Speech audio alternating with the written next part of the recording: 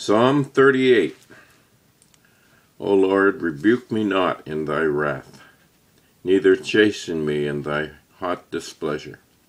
For thine arrows stick fast in me, and thy hand presseth me sore. There is no soundness in my flesh because of thine anger, neither is there any rest in my bones because of my sin. For my iniquities are gone over mine head. As a heavy burden they are too heavy for me. My wounds stink and are corrupt because of my foolishness. I am troubled, I am bowed down greatly. I go mourning all the day long, for my loins are filled with a loathsome disease, and there is no soundness in my flesh. I am feeble and sore broken. I have roared by reason of the disquietness of my heart. Lord, all my desires is before thee, and my groaning is not hid from thee. My heart panteth, my strength faileth. As for the light of mine eyes, it also is gone from me.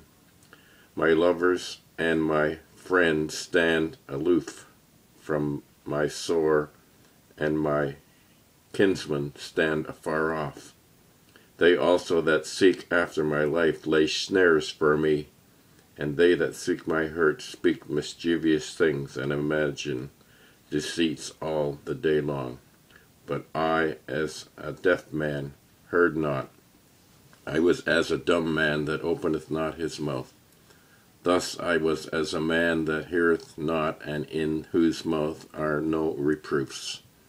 For in thee, O Lord, do I hope. Thou wilt hear, O Lord my God. For I said, hear me, lest otherwise they should rejoice over me. When my foot slippeth, they magnify themselves against me. For I am ready to halt, and my sorrow is continually before me. For I will declare mine iniquity. I will be sorry for my sin. But mine enemies are lively, and they are strong.